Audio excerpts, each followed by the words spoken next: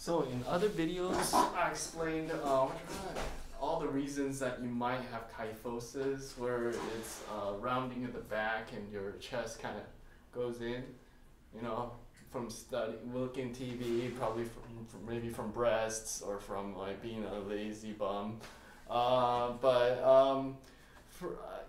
First thing I would do is either get a Coke bottle and lay on the floor and just lay there, because this will push out, this will basically make your body do the opposite of it.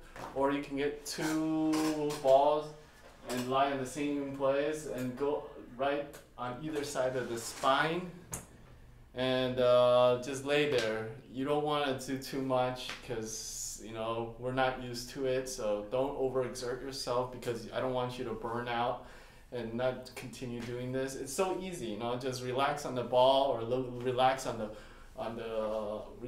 Coke bottle and just lay there for a couple minutes. You will feel a difference in a couple minutes. It might hurt at the beginning, but it will feel the difference. But the thing is, you know, I can recall when I realized I had back problems, and I would look on the internet and all the different exercises I could do, and I would try them, you know, this one especially. Like, you know, you go to the gym with a special apparatus, but you can actually do it like this to strengthen the back.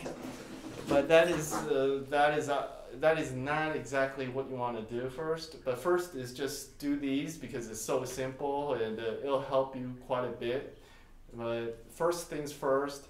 But before you can exercise, like my philosophy is, before you can strengthen muscles, you have to get rid of knots. And with kyphosis, the knots are underneath your rib cage, which I still have a problem with. Underneath the rib cage, and along the side of your obliques and stomachs.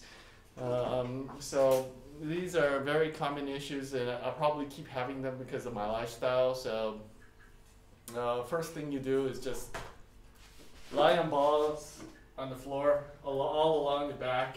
You'll probably hear cracking, snapping, or you could just use a Coke bottle and just lie on it. And that's the first thing you do. We'll make another video of what else you can do to the second step, and because this is a lot more difficult, even I still have trouble with it.